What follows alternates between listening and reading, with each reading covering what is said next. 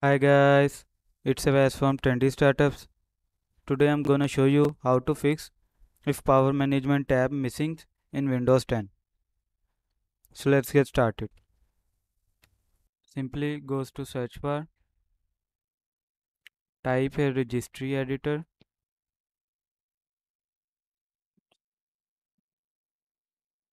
expand the H key local machine, now expand the system option. Now here you can see the option current controller set. Expand it, click on control. Now you have to find here the option power. Click on it, right click here, click on new, and here you can see D word 32-bit value. Click on it. So double click on it and set the value 1.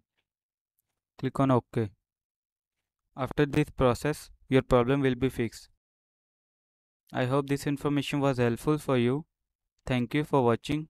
Have a good day.